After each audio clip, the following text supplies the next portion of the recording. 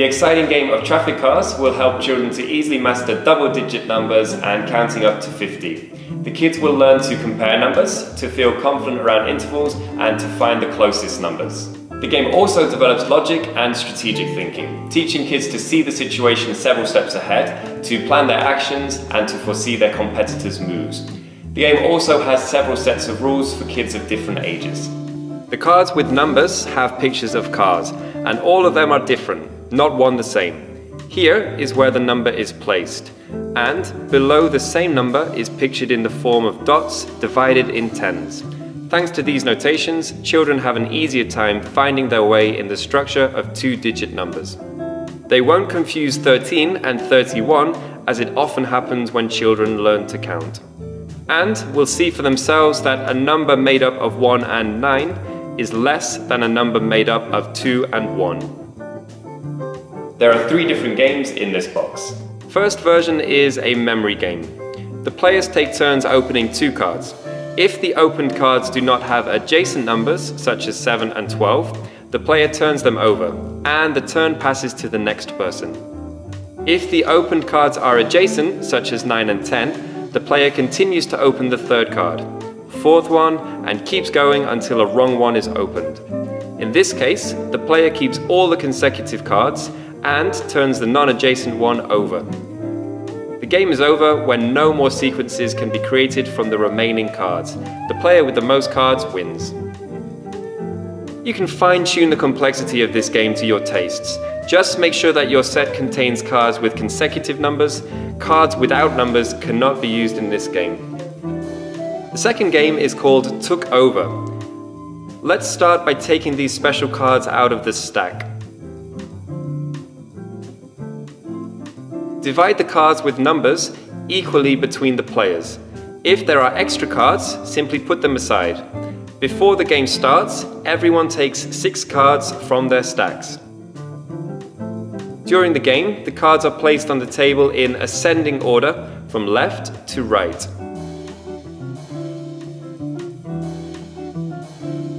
The youngest player starts the game. He puts the starting card in the center from his stack on the table. Then he takes his turn.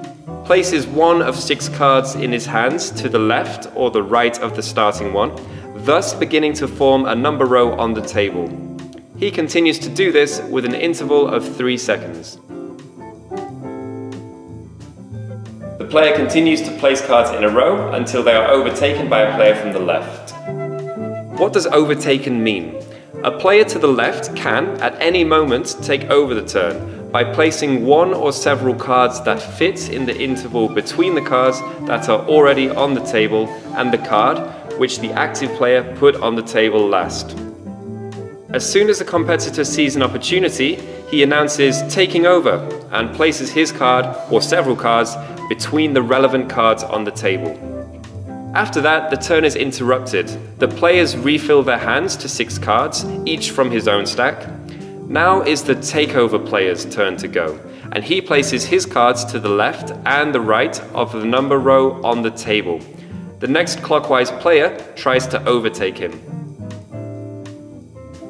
If the active player no longer has the necessary cards, greater than the farthest to the right or smaller than the farthest to the left, he says, "I pass."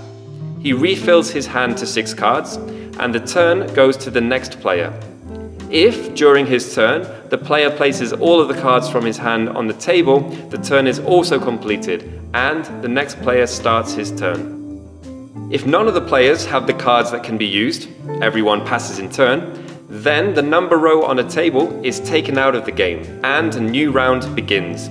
Just like in the beginning of the game, the player, whose turn it is, takes the first card out of the table stack. The game continues until one of the players uses up all the cards in his stack. This player becomes the winner. In the next game, called Rush Hour, the cars find themselves in a traffic jam. The player's objective is to get out of the jam ahead of everyone else. Shuffle the stack and place 3 cards on the table. These are the first cars in a 3-lane traffic jam. The players will place all the other cards behind them. Deal 10 cards to each player and leave the rest of the stack out. You won't need it this time. Each player takes his cards without showing them to others. Then the players select one card for the turn and place it on the table face down. Once all the players are ready, the cards are opened all at once. Whoever has the smallest card places it in the traffic jam first. Next goes the player with the next smallest card, and so on. In placing cards in the rows, the following two rules have to be observed. Ascending rule order. The card can only be placed in a row where it's greater than the previous one. 17 is less than 19, so it can't be placed in this row. Minimum difference rule. The card has to be placed in the row where its number is the closest to the previous card. 17 is closer to 15 than to 6, so the card can only be placed in the middle row. The object of the game is to collect as few penalty cards as possible. Penalty cards are given in two cases. First, if the traffic jam is too big. If the player's card has to be placed in a row which already has 4 cards, the player has to take this row's cards as a penalty, and his own card becomes the first one in the freed up row. Second, if the player's card is too small to place it into any row. In this case, the player takes any row of his choice as a penalty and places his card at the head of this row. The cards, collected by the player in the course of the game, are used to count the penalty points. Regular cards equal 1 penalty point, special cards 2 penalty points. The player with the least number of penalty points wins.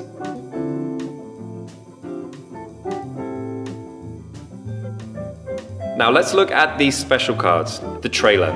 It has a number and can be placed in rows according to the same rules as the regular cards, but it doesn't count as a separate car when the row length is calculated, since it's not by itself, it's attached to a car.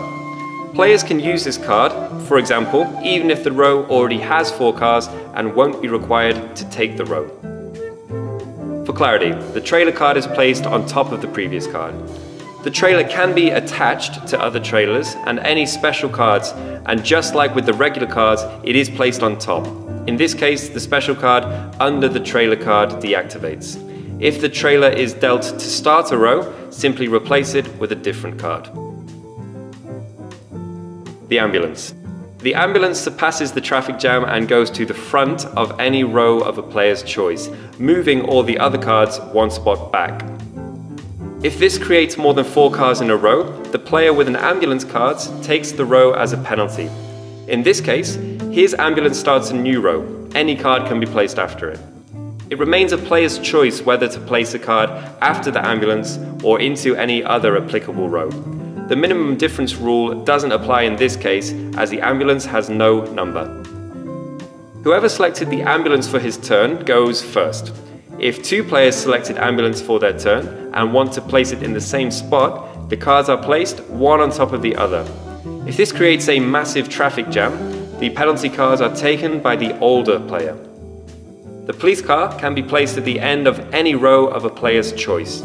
The police provides an escort for the next car. It can be followed by a card with any number, however small it is. It remains up to the player to place his card after the police or in any other applicable row, as the minimum difference rule doesn't apply in this case. The police card goes ahead of everyone else except the ambulance. If 2 players selected police for their turn and want to place it in the same spot, the cards are placed one on top of the other. The tow truck is the last of the cards in a turn. It can be placed at the end of any row. After the player places it in a row, the tow truck loads the previous car on itself. The car card is placed on top of the tow truck. And both of these cards now count as 1 when the massive traffic jam is calculated. In subsequent turns, any player can place his card on the spot freed up by the tow truck, as long as it fits in the interval between the neighboring cards. But even if the spot remains unoccupied, it will still be counted in the massive traffic jam. If there are 2 or more cards placed on top of each other in front of the tow truck, it can be with a trailer, another tow truck with a loaded car, 2 ambulances, or police cars that took their turn simultaneously. The tow truck loads all of the cards in front of it.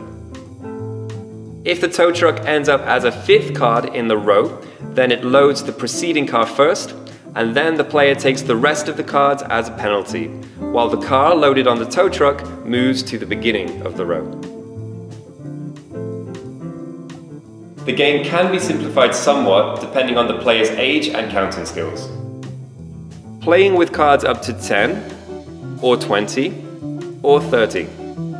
Dealing 5 cards to each player instead of 10. The number of rows can be reduced to 2. Going in turns, with each player selecting a card from his stack and putting it into any appropriate row.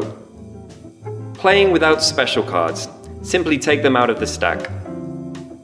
Playing without the massive traffic jam rule, which means that rows can be of any length. Playing without penalties for the 2 small cards. The small cards can be placed in the beginning of the traffic jams as well. And that's it. Have fun learning and watch out on the roads.